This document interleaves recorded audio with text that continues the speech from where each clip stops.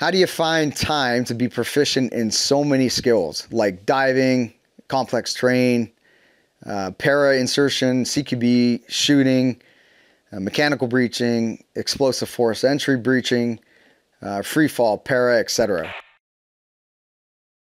Yeah. So there are, as a soft operator, a JTF2 assaulter, there is a lot of skills that are expected for the assaulter to be proficient in.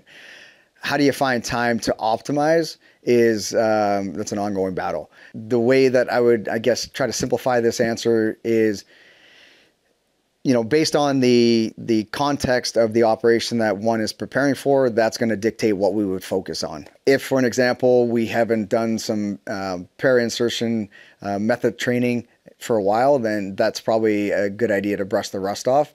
Where, shooting in CQB, that is kind of the bread and butter for a JTF2 assaulter. So that's something that you would do a little bit more often, which you become more proficient at. Like anything, you do anything, any skill, any technical, tactical application, the more you do something, the more proficient we become at it. So to answer this question, how do you find time? We got to try to prioritize based on what's going on and what potentially we're looking at in terms of operational readiness.